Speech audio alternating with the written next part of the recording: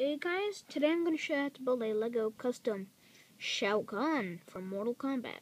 Okay, if you don't know who Kahn is, he is the final boss of Mortal Kombat usually, and he is like the main villain of the story. So yeah, okay, I'm going to show you how to build him. So let's get started.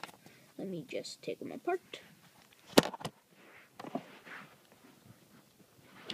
This will only take 1 second.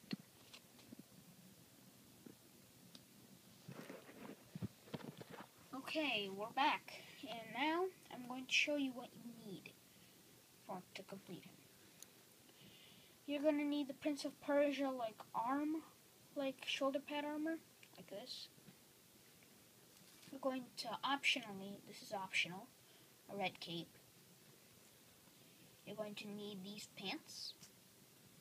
You're going to need these, this armor piece, or body. You're going to need an evil skeleton head thing. So, yeah. And you're going to need Lord Garmadon's Ninjago helmet. Or just a regular samurai helmet, and you're going to need to put a bone in that piece, that area. So yeah. Okay, now I'm gonna build them.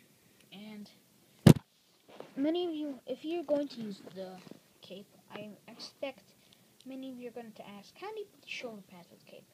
Okay, how it works is you put the shoulder pads first, and then the cape. I tried it the other way around, and it does not look good. So let me just put them apart. I don't even know if that's a word. Let's just, rebuild them. Okay, so that's a Kahn when he's completed. So that is how to build a Lego Kahn, guys. Thanks for watching. Comment and subscribe and like, please. It will really do me some good. Bye, guys.